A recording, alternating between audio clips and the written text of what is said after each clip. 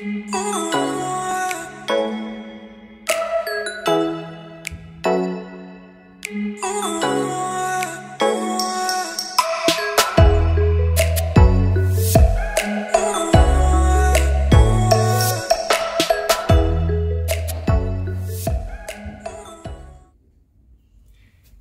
and welcome to another tutorial video. So in today's video, we're going to be doing another feather flower as promised in previous video. Today's on, I'm going to be cutting and shaping my feathers and arranging them into a beautiful flower as another request from one of our subscribers. So let's go right into the materials needed for today. Before we do that, I would like to say a massive thank you to all our subscribers.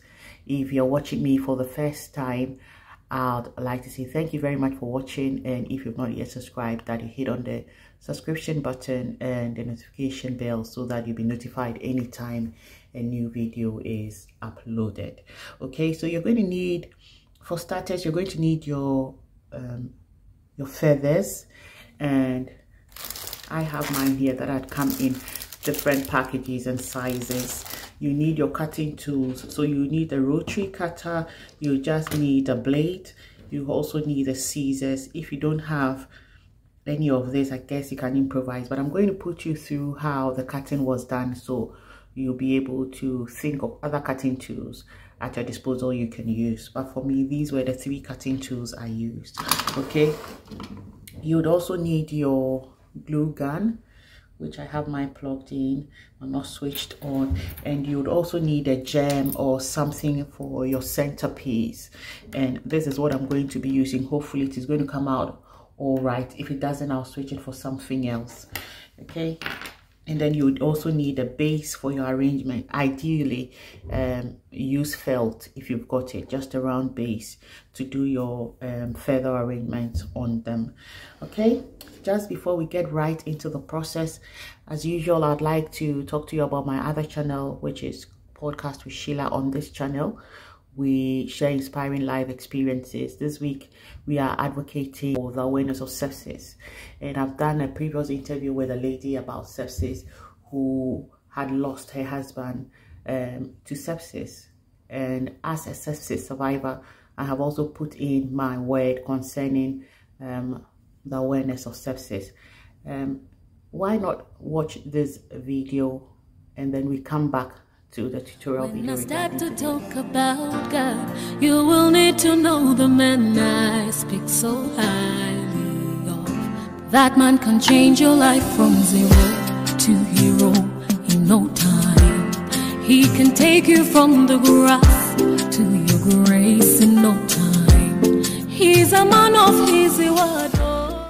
So what is sepsis? Do you even know? Have you ever heard about sepsis?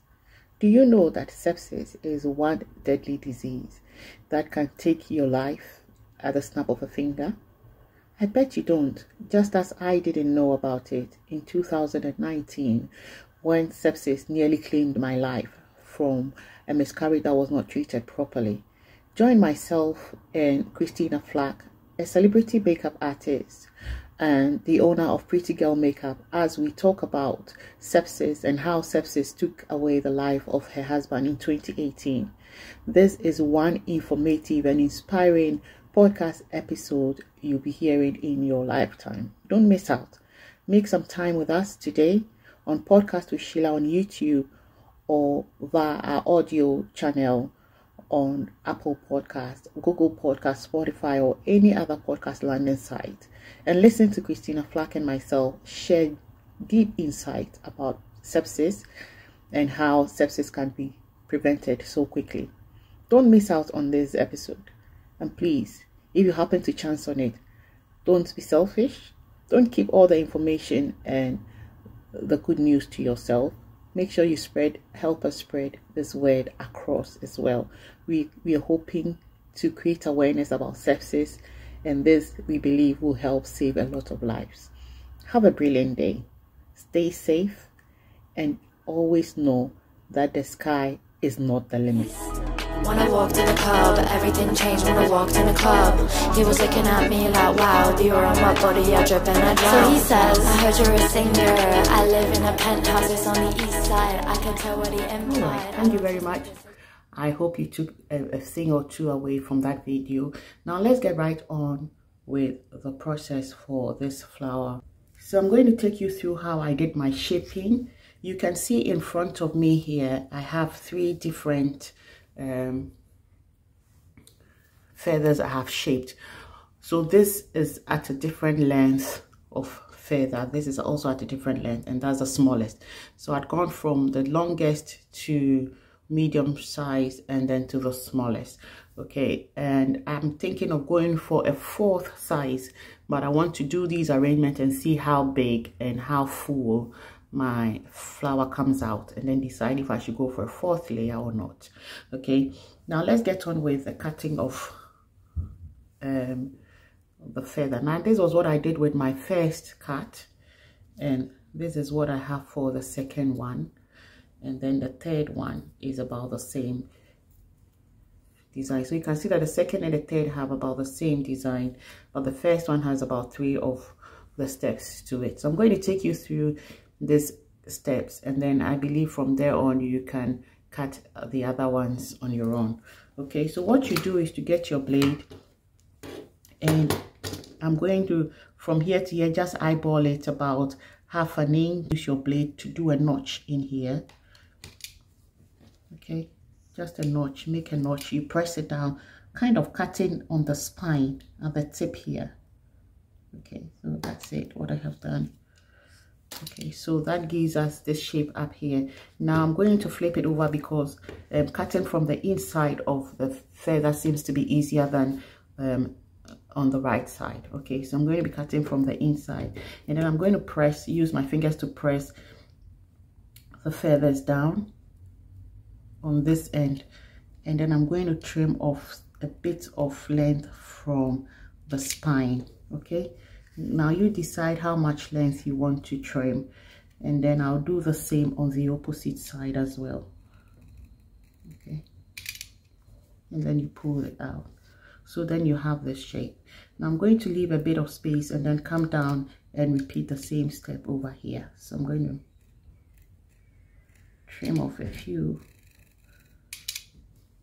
of the feather bits of the spine. Okay, so then we have these 2 shapes looking like that. We can go further down because you can see that the space from here to here is much longer. So I'm going to go further down a little bit. All right, and I assume this will be enough for me. Now if you want to give a clean finish to the spine, you can use your scissors to finish it off beautifully, and then trim away the excesses.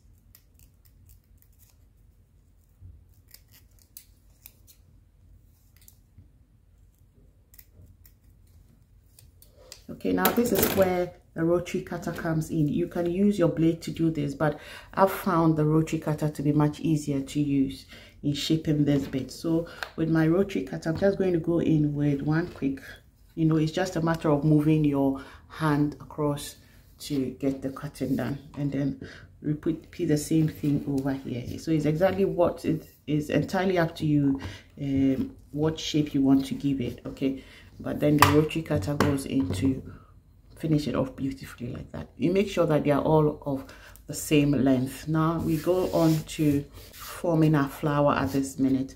I'm going to turn on my hot glue gun, and then we wait for it to get ready and we carry on with it. All right, so I've gotten my glue onto it. I guess this is more than I needed, but it doesn't matter. So I'm going to start sticking my feather onto it. I would first use my north, south, east position as usual. That makes it easier to place the other feathers in the right place. Okay, so north, south, east, and west positions go first, and then after that we start placing the rest. Okay, so I should have told you that you have to cut for each length 12 leather shapes. Okay, so for this longest length I have cut 12 of my feathers. Okay,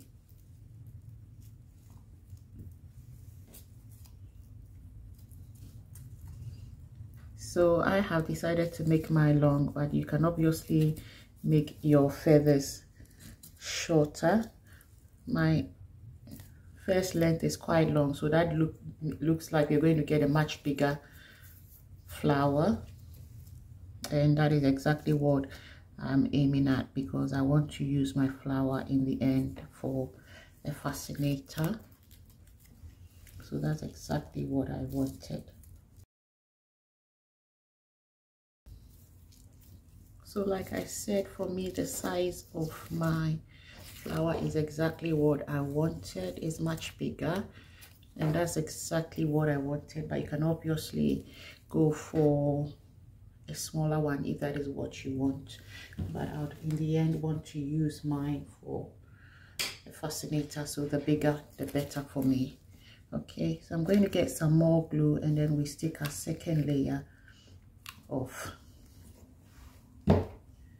feathers. So the next one will be the next length from that, and I'm going to go in between the places I had not done initially, and then carry on sticking. All right, so this is what we have, and I think I'm liking everything I'm seeing. So I'm going to add some glue here in the center, and then drop my gem onto it. Hopefully I'll just have to do one gem and not do too many. So I think I like what I'm seeing. So this is what we have for another feather flower. You can cut off these bits and then just have them looking like this. This also looks nice, but I think I like these extensions because of what I want to use them for in the end. We've come to the end of another tutorial video for feather flower. Hope you enjoyed it. If you did, please don't forget to give our video a thumbs up. Don't forget to subscribe if you've not done that already, and don't forget to check out Podcast with Sheila as well if you've not done that already. Until we meet again, have a brilliant day.